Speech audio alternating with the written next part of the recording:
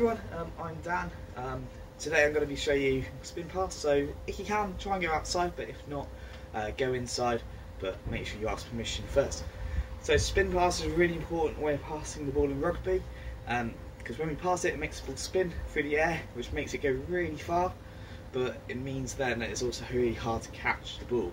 But it's an accurate pass, so if your teammate catches it, most likely they'll be able to get the ball in space and score.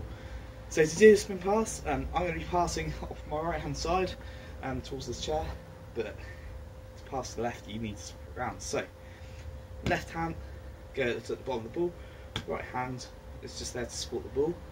And what you're going to do, you're going to look at the target, which is really useful. Start with the ball the other side of your body, you're going to push the ball across your body, your left hand's going to curve in the air. So can you see what's happening with the ball? It's curling, and that's where the spin comes from.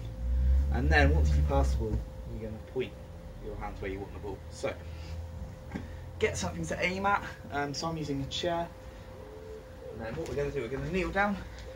So left hand at the bottom of the ball, right hand's supporting it. Look at our target. Ball across body, spin, frame a pass. We want to frame a pass because it's going to be a good one. Once you've done that a couple of times, practice passing it the other way, and we're going to have a bit of a competition. So using the mat and the chair, you're going to pass the ball at the chair. If you hit the chair or your target, you get a point. If you get 5 points, then you move a little bit further away, because this pass, as I said at the start, is a long distance pass. We want to try and be accurate at passing further away. I hope you enjoy this, guys. Yeah, have fun practicing it.